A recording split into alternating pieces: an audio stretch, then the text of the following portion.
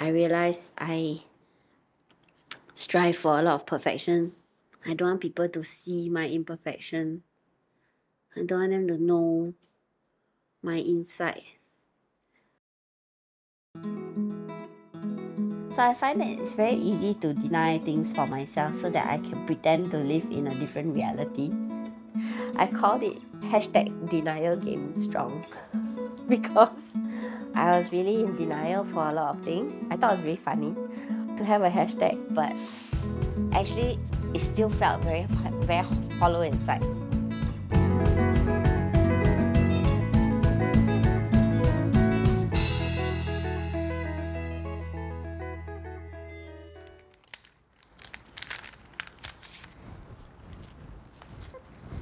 Actually, there are other pictures of her looking really distraught.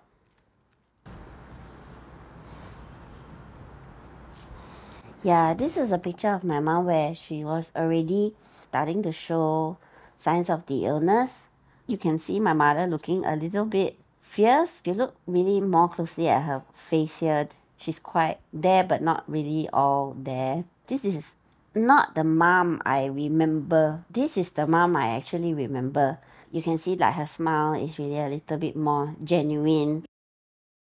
My mom was a young mom, so she was very fun and imaginative. She would be the one to tell us a lot of stories, make a lot of jokes. So to see her have to go through pain and loss was very interesting, but also very sad experience.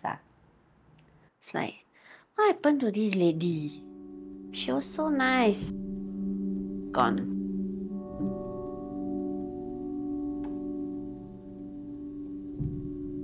I remember the darkness. I remember that shouting, the screaming, the name calling, how we will have physical fights because I'm maybe late coming home from school when I actually just missed the bus.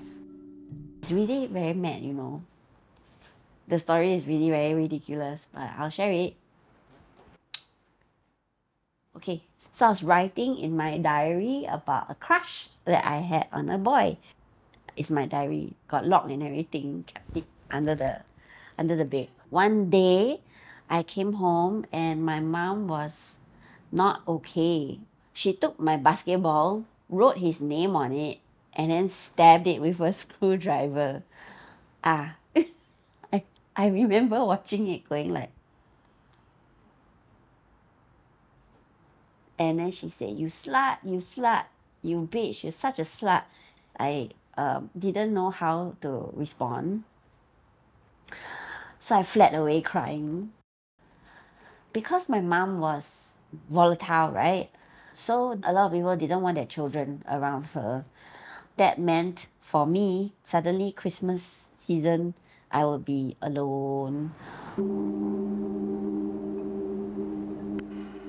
Growing up in church means that we have to attend church camps. Sessions would mean that we need to write letters to our parents and let them know the struggles that we are going through. Candlelight, very dim session, play emo song, you know, that kind of thing. While everyone else is doing this activity, I was in the corner, very stressed out about this activity. Is my mother gonna have an episode? Is she gonna embarrass me in front of my friends?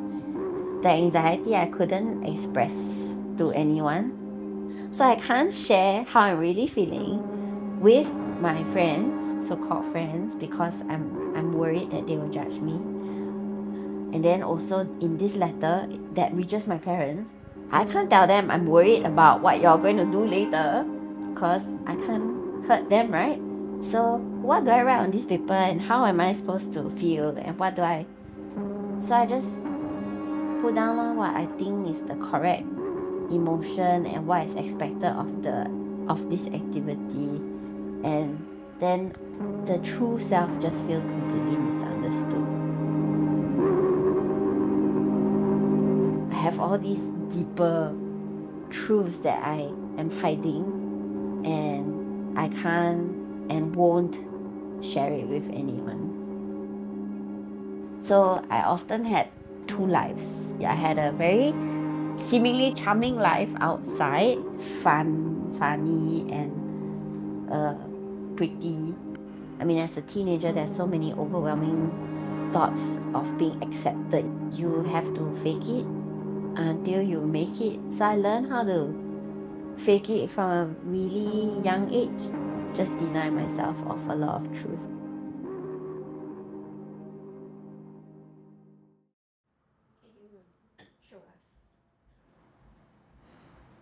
I was clearly trying to get her to take a photo by forcing her. No, okay. Because I'm alone in this picture with my dog, right? So it's really about being quite lonely in that journey and having my dog as my best friend that I felt could understand me would be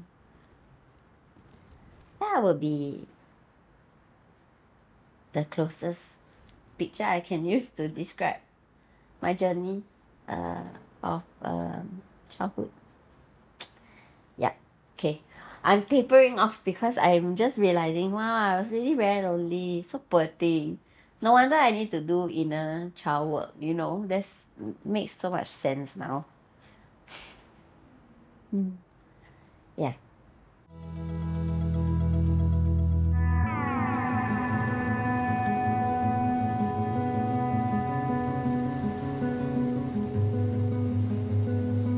The first 3 sessions, I started to automatically remember things in my childhood. Stories I used to tell people as entertainment were actually my stories of anxiety, my childhood memories that were really actually very painful.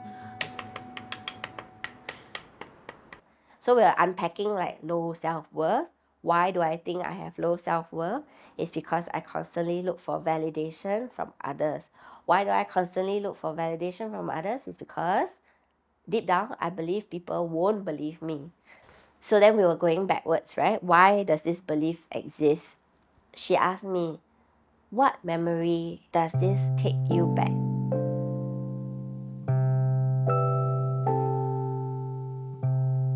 Flashback to the time when I was 5 and my memory was myself hiding in a cupboard.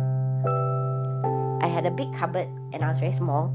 I remember vividly like this was the memory, this is the body shape that I was in, and I was filled with fear and confusion and tears. So that memory was of the time when my mom had been ill. She had gone into one of her rages and I didn't know what to do, so I went to hide.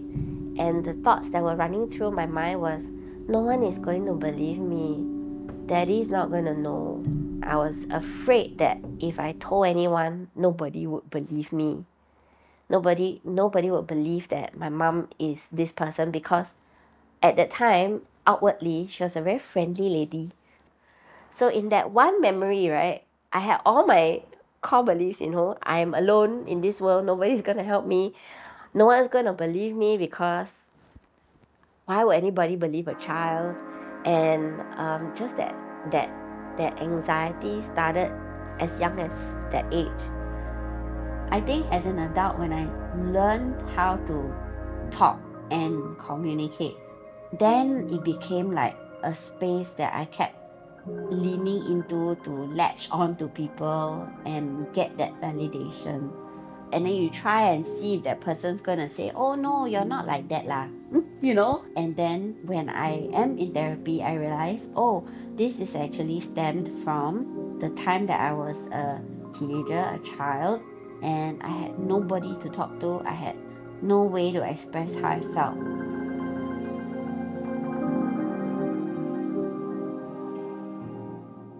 My painting is so ugly, but okay, don't judge. Not always does the painting turn out the way I want it to, but I don't really care, cause it's an expression also lah. If it's not perfect, never mind lah. Too perfect also not very nice. Like not natural enough. Like I didn't know my body is so long. So this tells me I need to go for a workshop to learn how to draw humans.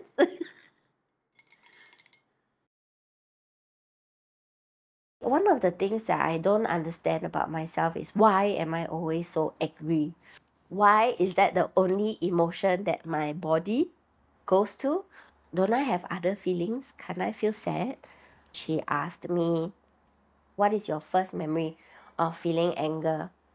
And then I got hit by a memory, I think around 15, 16. The memory was me studying. I was studying for my exams or something like that. I was filled with rage, it's not even anger. I remember feeling out of control. My hands started to like clench, and my body had become very hard, like very rock solid. Then I started to get a bit breathless.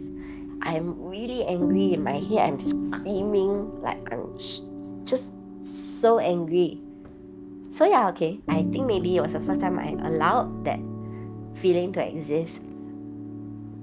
Little did I know that I was actually very, very, very, very angry with having to grow up with the circumstances of my family.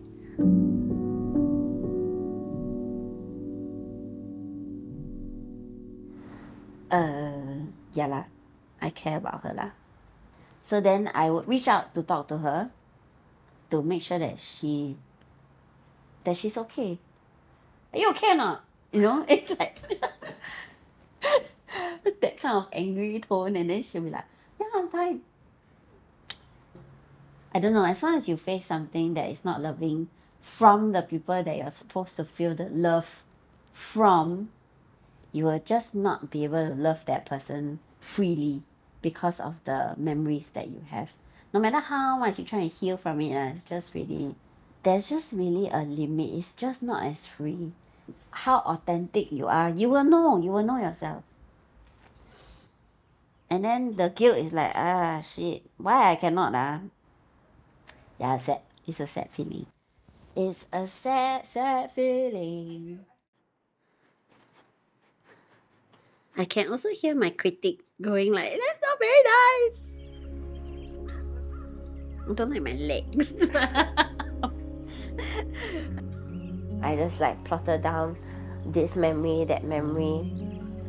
I was looking at all the things that I remembered, right? And yeah, it's just basically all the moments that I felt that nobody would understand me.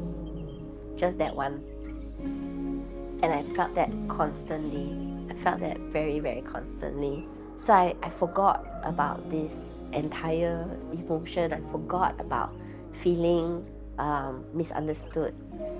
I know now because I just felt misunderstood. I didn't even understand myself. I didn't even try to understand myself. So I denied myself of myself. And I did not know or did not realize that I actually lived feeling quite empty inside.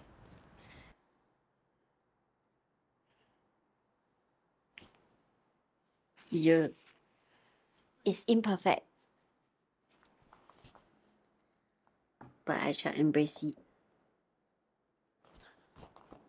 Obviously, adult Stacey is in colorful clothes because yes, I'm usually in colorful clothes, but little Stacey is not. Obviously, she wore a lot of pink t-shirts that her mother used to buy for her, and I wanted to use this black skirt as a way to express how yeah, I used to feel very dark lah as a kid, right? It's how my mother dressed me, but it's how I actually felt inside. Dark, dark, very dark. Okay. Okay, to be able to actually recognize parts of yourself, just recognizing your pain, then at the same time being there for yourself to recognize that feeling and say, I see you, and tell that feeling, I'm here now.